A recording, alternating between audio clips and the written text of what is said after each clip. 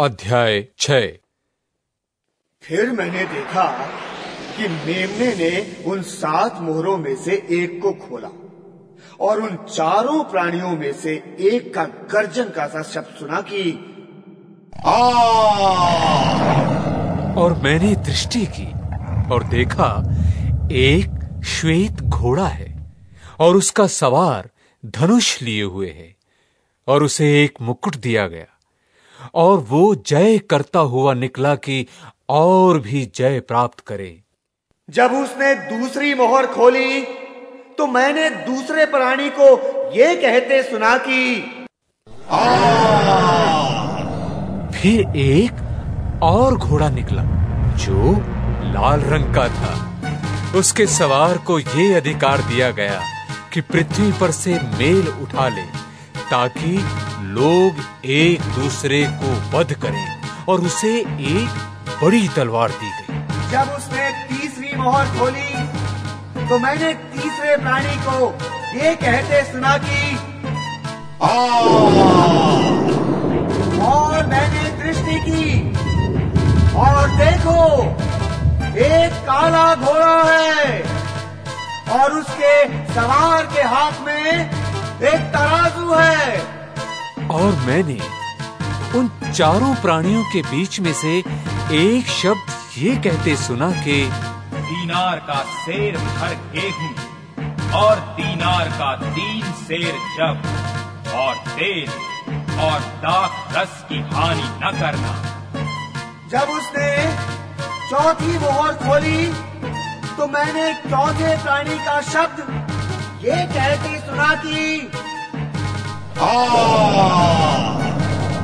और मैंने दृष्टि की और देखो एक पीला सा घोड़ा है और उसके सवार का नाम मृत्यु है और अधोर लोग उसके पीछे पीछे, और उन्हें पृथ्वी की 1/4 पर यह अधिकार दिया गया कि तलवार और अकाल और मरी और पृथ्वी के वन पशुओं के द्वारा लोगों को मार डाले। जब उसने 5वीं मोहर खोली तो मैंने वेदी के नीचे उनके प्राणों को देखा जो परमेश्वर के वचन के कारण और उस गवाही के कारण जो उन्होंने दी थी वध किए गए थे।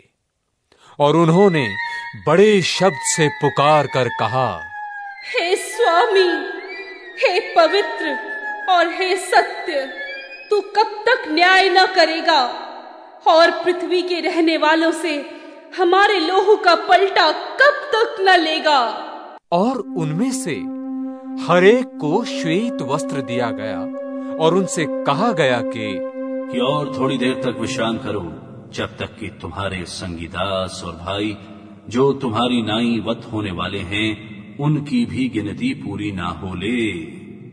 जब उसने 6वीं मोहर खोली तो मैंने देखा कि एक बड़ा भुईं डोर हुआ और सूर्य कमल की नाई काला और पूरा चंद्रमा लोहू का सा हुआ और आकाश के तारे पृथ्वी पर ऐसे गिर पड़े जैसे बड़ी आंधी से हिलकर अंजीर के पेड़ में से कच्चे फल झड़ते हैं, और आकाश ऐसा सरक गया जैसा पत्र लपेटने से सरक जाता है, और हर एक पहाड़ और टापू अपने अपने स्थान से टल गया, और पृथ्वी के राजा और प्रधान और सरदार और धनवान और सामर्थी लोग और हर एक दास और हर एक स्वतंत्र पहाड़ों की खोहों में और चट्टानों में जा छिपे